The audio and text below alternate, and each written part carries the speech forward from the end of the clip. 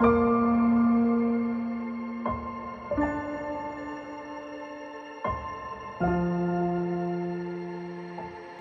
3rd, 2004.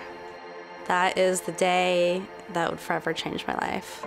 That was the day I was told that I might not survive. That was the day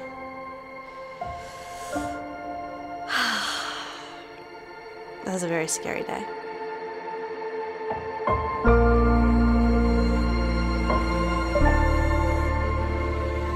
In my early 20s, I was living a very carefree, happy life. I never thought about getting sick. But when I turned 24, I got acute liver failure, which means I got sick really fast. And I got rushed to Sutter, Roseville. And when they got my blood work back, they saw that my liver numbers were through the roof.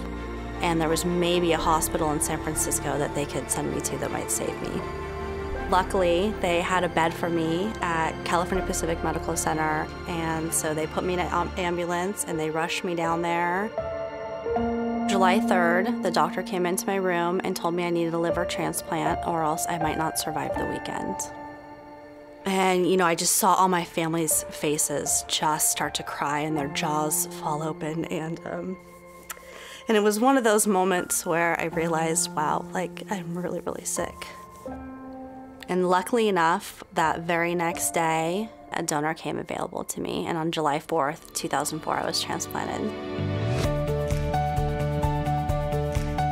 I love the little things in everyday life, like going to my kids' t-ball game and being able to take them to school in the morning, and you know, when I pick them up from school, they run into my arms and give me a hug, like just the most rewarding feelings, you know, something I wouldn't have been able to have if it wasn't for organ donation.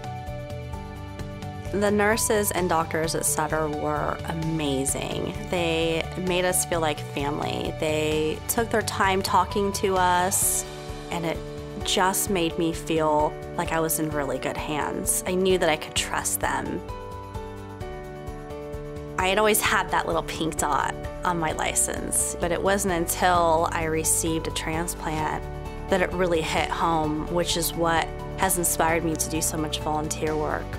And talking to people about organ donation is just my way of saying thank you. Like, thank you to the people at Sutter and California Pacific Medical Center and the American Liver Foundation, and most of all, thank you to my donor family. It's gonna make me cry.